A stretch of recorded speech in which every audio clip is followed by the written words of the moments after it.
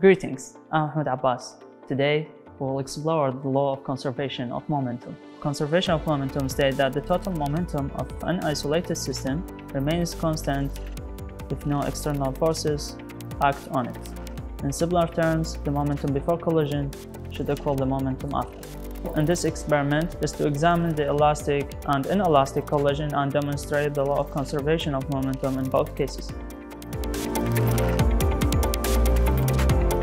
The law of conservation of momentum states that the total momentum of an isolated system remains the same as long as there is no outer forces effect on it.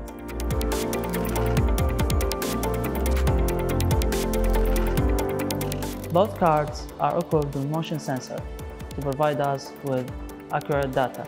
Now let's put the law of conservation of momentum to the test.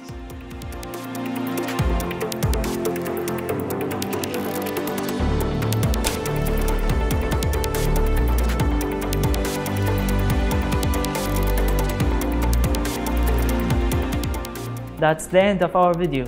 Keep exploring, and remember, science is all around us.